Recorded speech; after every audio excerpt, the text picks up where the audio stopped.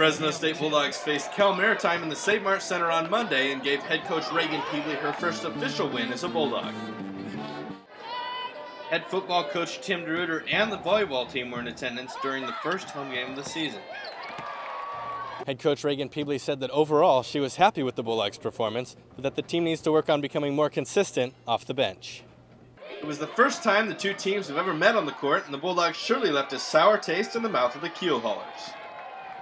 Leading scorer Bree Farley is Reagan Pebley's queen on the chessboard, and she proved it on Monday night. Farley scored a career high of 21 points, playing the 4, the 3, and the point, pulling down 6 rebounds and going 5 for 8 from the free throw line.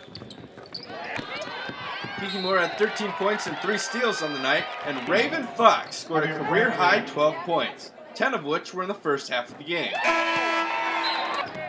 In addition, all 10 Bulldogs who stepped onto the court scored during the game.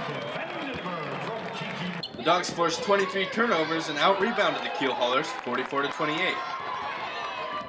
With a final score of 82-43 against Cal-Maritime, Garrett Horn, the Collegian Online.